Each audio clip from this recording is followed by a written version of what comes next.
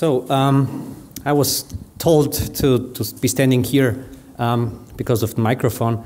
I'm happy to talk to you today.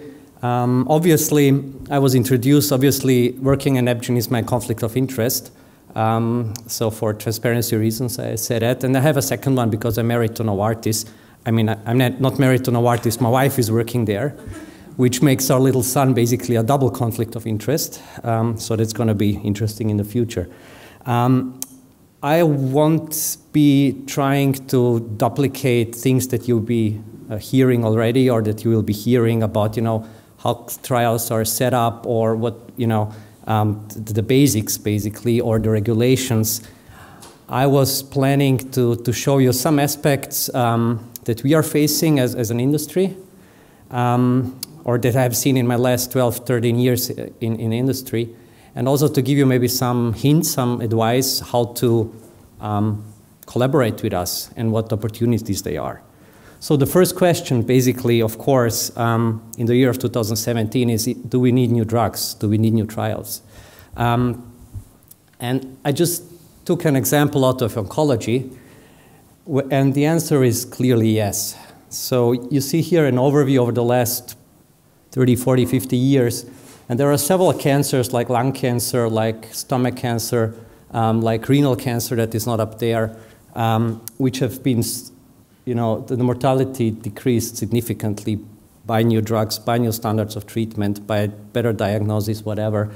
But then still, you have still cancers like rectal cancer, pancreatic cancer, and others, liver, that are more or less, didn't really change a lot. So, of course, there is place for new research, for new innovation. And is it only oncology? Of course, I'm talking to cardiologists probably. No, and basically what I wanted to say is you're in a pretty good place for research because when you see here, and this is data from Austria, but it's more or less the same for whole Europe, that approximately almost 50% of that is according to cardiovascular diseases. So there is still a lot of work to be done there. There was a little talk about that in one of the previous presentations, and I wanted just to show you what we think as an industry, together with regulators, what is basically the purpose of performing clinical trials. So what are they good for? What can they do? So obviously it's part of tackling medical needs. So just going into the future, it's basically randomized clinical trials are the foundation of evidence-based medicine, for now, at least. And for now, the most objective proof of efficacy and safety. Is it the best one? I don't know. For the time being, probably yes. We'll see what happens in the next years, and I will come to that a bit later. Of course, we are pushing innovation. Just to give you some sense what it means, the biotech or pharma industry is the most innovative industry in the world. So we are far, far in front of the car industry, of IT. Even companies like Apple are coming in terms of R&D investments far behind us. It gives patients, and that's really important, early access to new substances. So basically not everyone has to wait until the drug comes to market, but you can be, as a patient, have opportunity to get a new drug, to get a new treatment years before it's approved. And I will show you something about that in my last slide, actually. And it's, of course, an economic factor. So for us, it's about patents. And I'm very open on that. It's about commercialization. So how can we earn the money back to reinvest it again in the research and development of new drugs? And I'll also come to that back a bit later. It's creating good jobs, high-profile jobs, on the industry side, but also on the academia side, on CROs, in the regulators. And basically, by providing or performing clinical trials, phase 1 to 3, we are financing all costs in the trials. So in general, for that part of the life cycle, we are basically helping the systems to save some money. And you could ask, okay, that's nice, but what is it for me as an investigator? So what do I have from it? And there are a couple of things that always came across my path in the last 10 plus years. let's say for the other side, for the investigator, for the academia side, you can be a part of this innovation if you want to. You get yourself very early exposure to new drugs before they hit the market, and this is not to be underestimated, especially in areas like oncology or hemato-oncology. So you get experience with the treatments far before they get the approval. Also, of course, nowadays it's about acquisition of funds for your hospitals, for your universities, and there are more ways to do that than just clinical trials. I will show you that in the end. You are gaining medical knowledge, know-how. You are getting additional education. Just being a physician is not sufficient anymore to perform a clinical trial. So we are talking about GCP courses, stuff like that. Of course, you can publish. A lot of the publications in the top journals are coming out of the industry-sponsored trials. So by performing well in a trial just gives you opportunity to be one of the people on the paper. It creates networks. It gives you national and international exposure, which is probably important if you are into doing any type of career as an academia. And it helps you become, ideally, an expert center, which means that companies are looking into you as a site and not re-evaluating you every time a study is coming up, but we know what we can expect from you. And there are some must-haves, I like to put it that way, in a year of 2017 that we really need from you and that you have to provide if you're really into performing clinical trials. The first thing, and probably the most important, is the quality. So, you cannot do trials just on the fly like maybe 10, 20, 30 years ago. You have to respect all of the GCP, ICH, and other regulations. Then a very important thing I really want to focus on is reliability. So basically, you promise, when we do feasibilities at your sites, you make a kind of a promise what you can deliver. And you should be able and confident to deliver it. So don't make the mistake to underestimate yourselves. Of course, everyone has to market a bit what we do. But also don't make the mistake to overestimate yourself. Because, telling in a feasibility that you can include whatever, 20 patients, and then you end up with 2, is not a good way of creating a track record for the future. The next thing is, do you have sufficient patient numbers in your site? And if yes, are they available for the study? An example, in Austria, we have a very, very high standard of care. So, of course, do we have patients with psoriasis, for example? Yes, we do. Do we have therapy-naive patients for psoriasis for placebo-controlled trials? Probably not. So you have to really be aware of what your patient population is. Speed. The quicker the better, I would say. Still keeping the quality. So don't sacrifice quality for speed. But speed relates both to startup time of the study in your centers and to recruitment. We talked a bit about staff qualification expertise. So I'm not sure that even in our country, students are learning enough on how to act and what they have to know as a potential investigator. That was not the case when I was studying, for sure. I think it got better. Cost, important thing.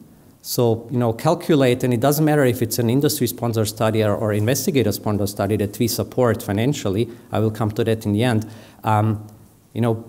Calculate reasonably, calculate realistically, because it's a huge issue and not a good sign if as a site come back after a study has already been performed for 1 to 3 years and ask for more money. This is something that we as companies don't really like. And we have problem discussing it with our headquarters too, to be honest. And as I said, the track record. What else? And this is more on a site and country perspective. So your site needs to have the infrastructure to perform phase 1 to 3 trials nowadays. It's even true for the non-interventional studies. And I put explicitly here the word study nurse. So in my opinion, in my experience, there is no way you can do clinical trials successfully nowadays without having a proper study nurse in your site. That's just not possible. It's going to be overwhelming. And there are ways how to finance study nurses too. Then something I'd like to call friendly administration in your hospitals, in universities. So, you know, are you familiar with your legal guys, with your lawyers? You know, how long does a contract take? Do you know who to approach? Because it's a difference if you need to, for a contract review. I mean, we need time, of course. It's the same applies to us. But if you know, it's a difference if you need 2 months for a contract review or 10. In your chances of being chosen for as a site. Then the networks. You know, do you know your referring partners, your retail-based physicians, for example? There are diseases that's not such an important point because of the just pure amount of the patients, but the more rare a disease become, the more complicated and interesting and important this goes. Because if you only have an incidence of 10 patients per year in Austria for something, then you should know where these patients are. Good relations to authorities, to ethics committees, always help. You have to, and this is the same like here or here quality, you have to have your own SOPs in place and regulations. We have ours, you can believe me there.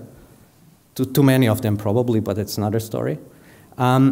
You have to have a certain healthcare system infrastructure guaranteed. So, you know, what I mean is if a study includes, I don't know, PET scans, and there is only, and you're in a country where you have 1 PET scan for the whole country, then that's going to be a problem probably. So you have to be aware what our system can provide. And the last point is the country infrastructure. What I mean with that, probably the main point there is the traffic. It's as simple as that.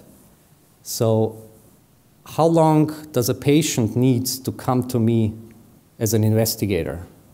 If I need to see the patient in a clinical trial every week, and the patient has to travel 4 hours to my center and 4 hours back, then it's probably not the ideal world to be.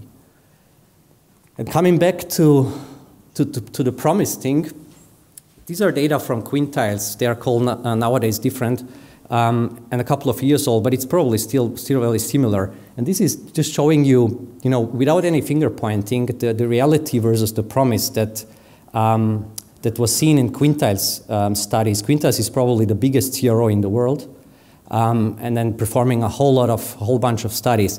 And what they have seen is basically that only the half of the sites are either meeting target or exceeding target in terms of patient recruitment. And the other half is either underperforming or including 0 patients. So every 10th site in a study is including no patients. And that's a problem. That's a problem for us. It's a problem for you as a site. And for example, in Amgen, at least for some types of studies, it depends a bit again on a disease, because if you have only 2 patients per year in a country, then it can end up that you don't have a patient. But for cardiovascular studies, I know that, I'm not sure if it's 2 or 3 months, if we see a site inactive for 2 or 3 months, so means without screening, without randomization, we are closing it. Because it's too expensive nowadays to keep such sites open. And this is something we have to be aware of. Again, in giving your promise. So sometimes it's even better not to take part in the study. This is what I have found out. Now, what is important for you to know on how we kind of tick in our minds? This is my and my colleagues' reality every day.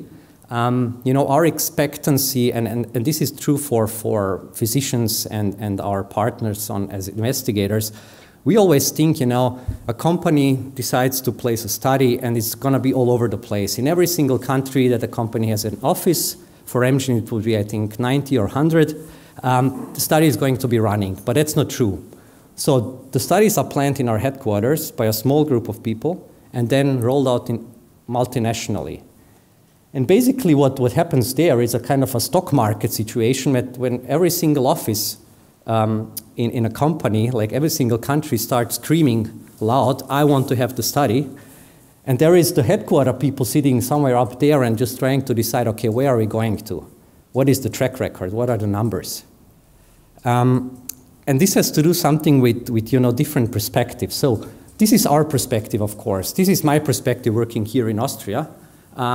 You know, in context of the world map, this is how I see Austria. This is how Amgen sees Austria. You see the little red dot around here. And exactly that is, you know, not fitting together all the time. So what I'm trying to tell you here is, don't expect that, you know, getting studies, especially to smaller countries, it might not be quite true for countries like Germany, France, the big five that are getting usually most of the study, but for the smaller ones, we have to fight very, very hard for every single study to get it to Austria. And we are, or to get it to our countries, and there we are really relying on you guys also to help us market our environment, our country, towards our headquarters. And if we don't get a study to Austria, you know, don't take it wrong. So it's nothing personal against you. It's just a reality, basically. So how is the decision made? Where to go? Probably most people would say it's just about the money. So where is the study the cheapest? Probably India. Everyone goes to India. That's not true. This is data from 2013, so it's maybe changed a bit. But you see here, the costs are about maybe nowadays 20–25% influencing the decision where to put the study to. And you have a big chunk of it, around 60%, is site-driven and investigator-driven. So we are taking a very, very careful look from headquarter perspective, how a country and how a site is performing, or sites. And then trying to make a best decision, a balance between, you know, getting to the optimal sites and keeping the budget. And of course, again, this is where you kind of come into play together with us, with the people working in the country offices. The next point, and the costs were a topic before, and I just wanted to illustrate why the prices are like they are, in the moment at least. Because pharma, what we do, biotech pharma R&D is really a costly and high-risk game.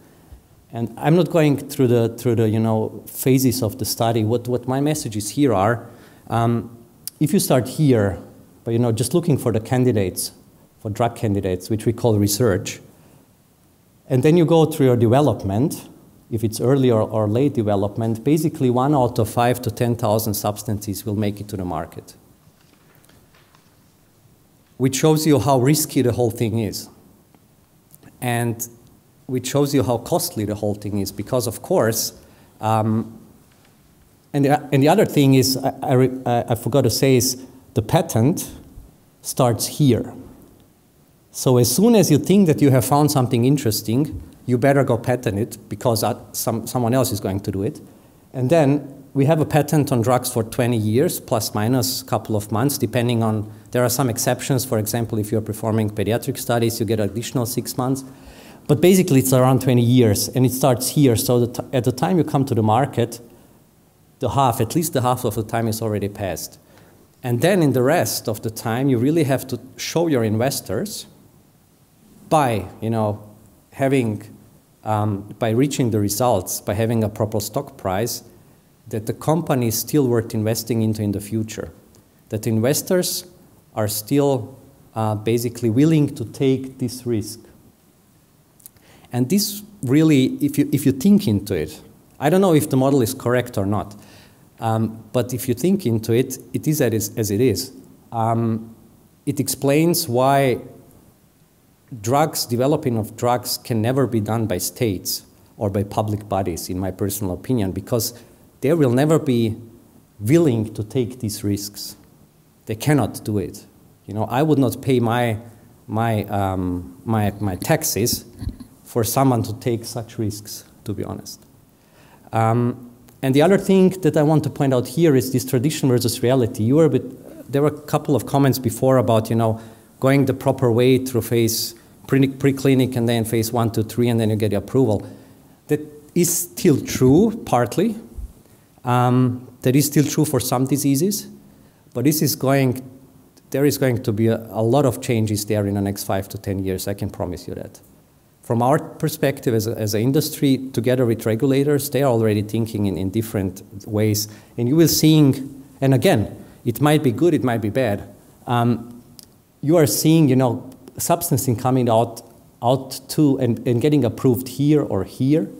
And because, nowadays, you cannot, and come back to oncology and hematology, which is okay to do because I think around 60% of all clinical trials are running, sponsored by the industry, are running in oncology and hematology.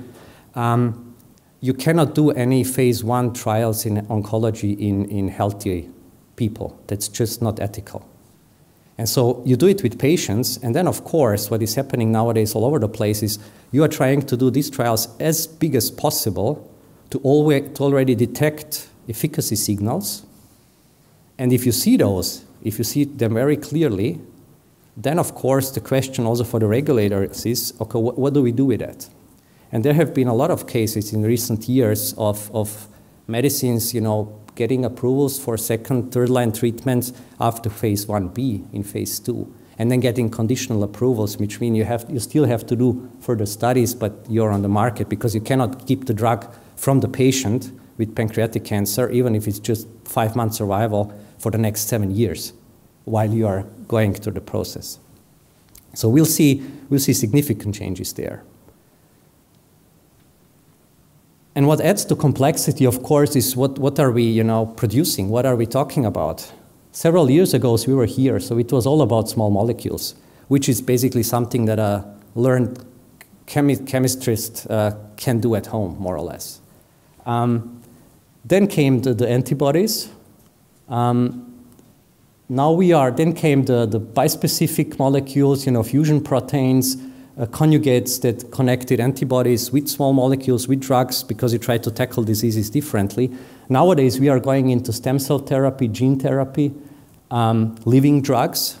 So it's getting more and more personalized. And you have to think, of complexity of the approval process and also of performing a clinical trial with small molecule is something completely different than doing it with this one here.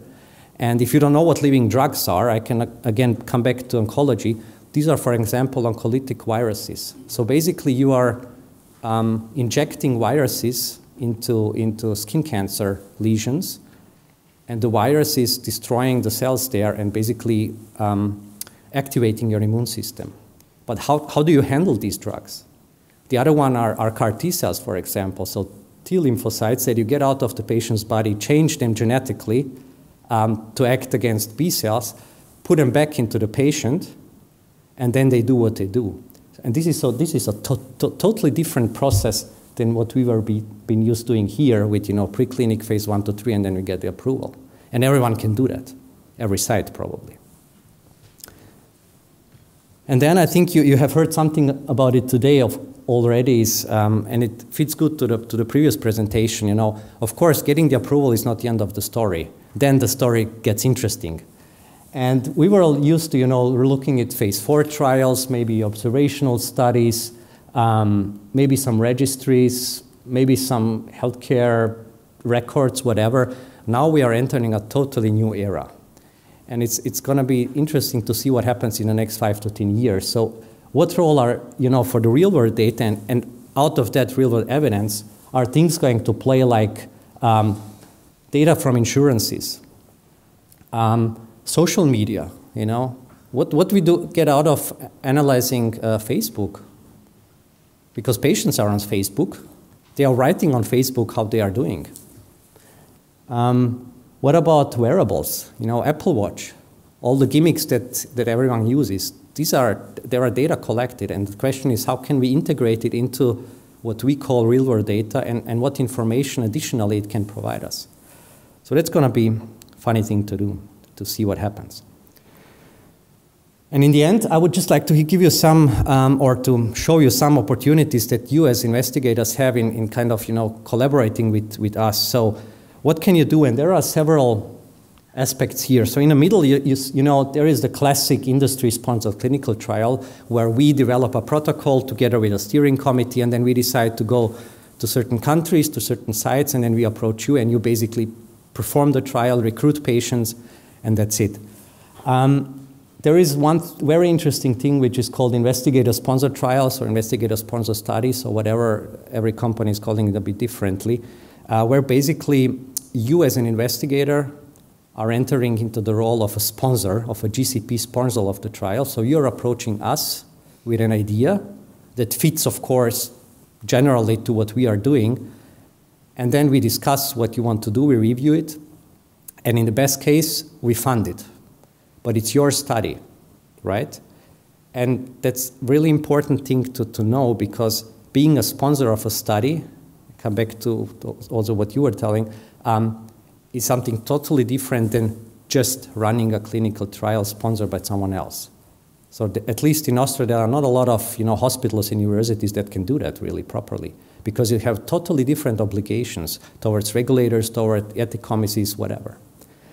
Then we have here, also majority of the companies are providing things that they call research grants, awards, whatever, where basically you can also submit maybe even something that you're already working on and try to get the award, get the grant. Quite simple process. Of course, not the amount that you would maybe get if you go for an investigator-sponsored trial, but still you can get some funds out of here. And then we have two other things, like preclinical academic collaborations and business development. I will come to that a bit later. This is basically your way of approaching a company in getting the substances in the pipeline, to test them yourselves, to just see what you can do with them.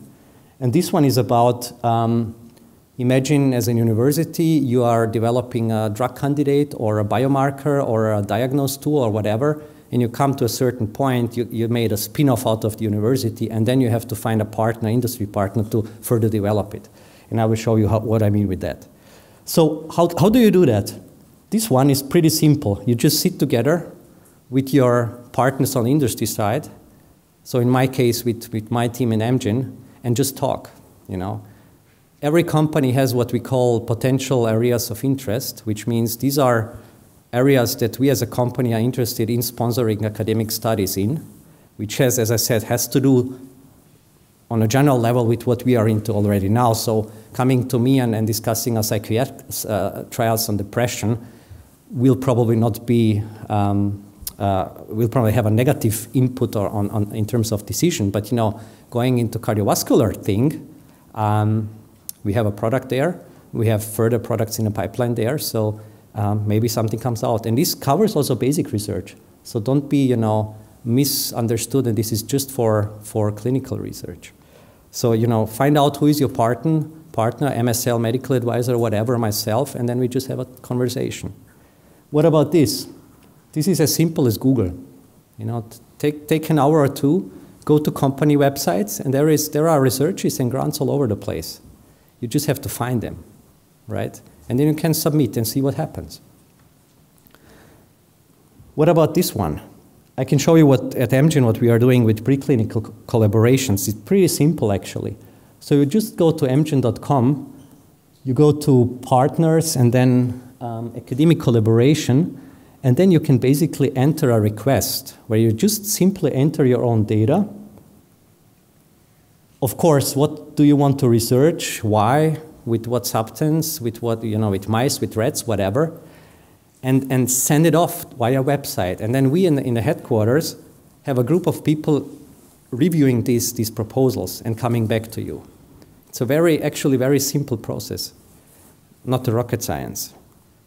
And the same applies for business development. Again, it's at least at Amgen on our website, there is, you cannot see it properly, it's submit a project.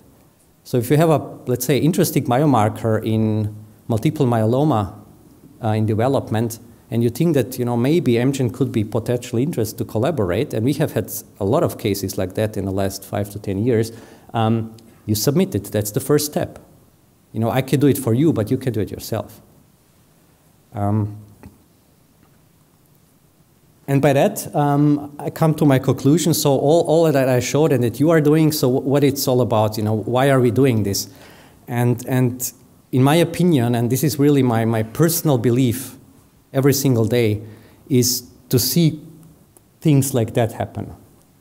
And you know, even in times of trouble and challenges and issues in our everyday work, on our side and your side, this is what it's all about. So you see here Emily. You can go on her webpage. Emily was a kid. She was 5 years old and diagnosed in 2010 with ALL, with acute lymphoblastic leukemia. With basically, as a kid, you have a chance of cure of around 90% when you get the diagnosis. She got chemo, she was in remission, and then a year later she had a relapse because she was unfortunately one of the 10%. You get chemo again, and at that point of time, you have a cure rate of around 30%.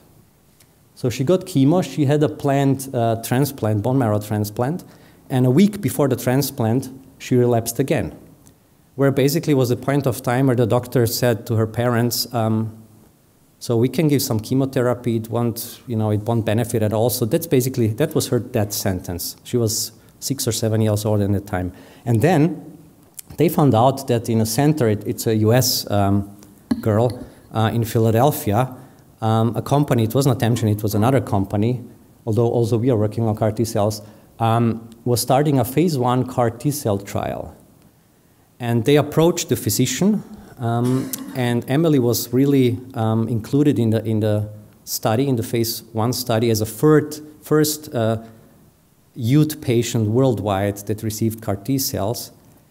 I don't know how deep you are into this, but it's a very effective therapy, but I would say a dangerous therapy, because basically what it does is it kills all of your B cells, and it activates your immune system in a way that basically what you usually see is a cytokine release syndrome, where people end up in intensive care.